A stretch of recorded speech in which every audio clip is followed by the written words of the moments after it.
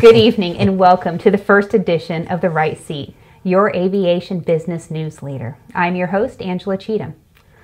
Joining us tonight is the College of Business's very own Dr. Bijan Vasigh. Yes. Dr. Vasigh is a professor of economics and finance here on our Daytona Beach campus.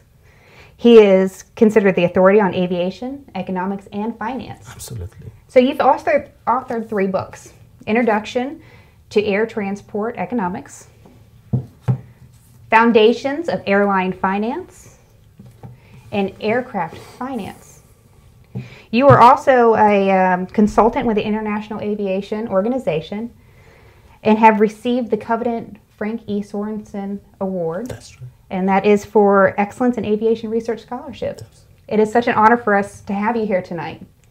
Thank you very much, Angela. It is an honor for me to be with you, and I want to really express my appreciation to give me this opportunity of exchange some thought with you. Thank you very much for asking me. Okay. Well, we're going to start with a couple of questions. It's been an interesting week for the airlines with Alaska Air Group's acquisition of Virgin America. How do you see it, and what will be the impact for the airline industry and traveling public? What I can say, this is my feeling, the most important event happened post the airline deregulation of 1978, which happened in 2000 and 2003. We saw massive amount of airline bankruptcies, airline consolidation. I remember 2002, we had roughly about 10 airlines, which enjoying about 90% market share. Since then, we had lots of airline bankruptcies, airline mergers. And today we have 4 mega carriers like United, American, Delta, and Southwest Airlines have massive amount of market share, about 78%. Everything has been changed right now. A smaller airline, they have significant problem of competing with our mega carrier because of network structure, financial strength.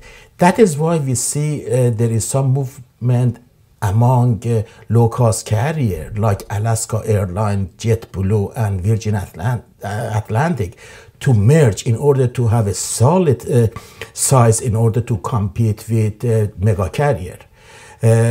Virgin is joining with Alaska Airlines to create the 5th largest airline in US.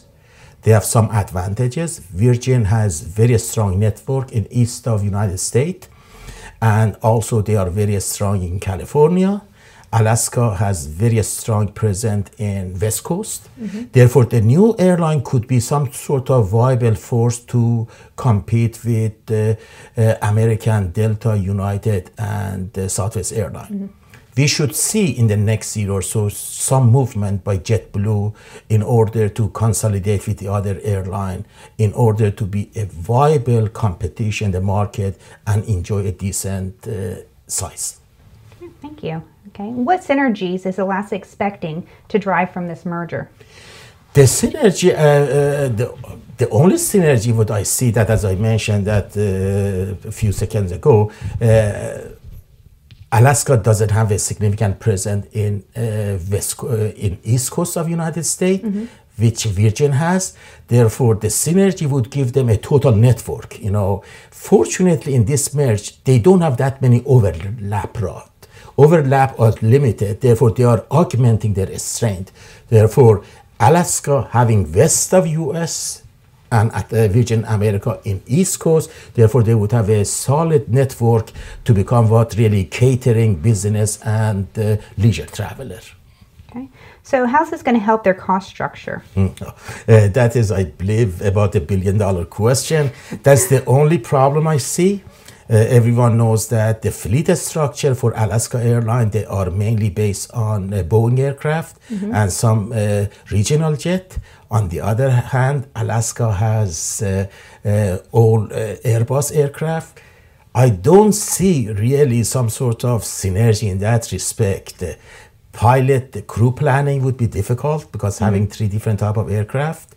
Cost reduction would happen simply by eliminating, for example, administration job, because both airlines, they have 2 different types of revenue management department, 2 CFO department, and they gain some form of cost benefit in administrative area. But frankly, I think one of the problem with this merge having uncompatible aircraft type, one of them Boeing, the other one Airbus. At the same time, we say they have regional jet aircraft. Thank you.